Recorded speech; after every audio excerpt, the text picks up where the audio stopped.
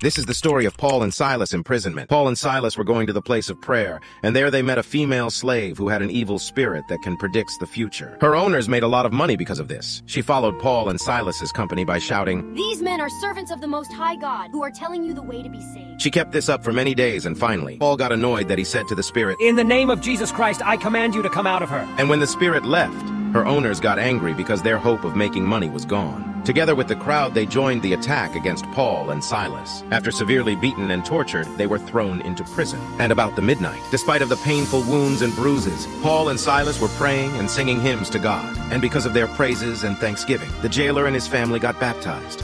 Friends, the Bible says in Romans 8, verse 28, "And we know that in all things God works for the good of those who love him, who have been called according to his purpose." Whatever we go through in life, God is calling you today to praise him.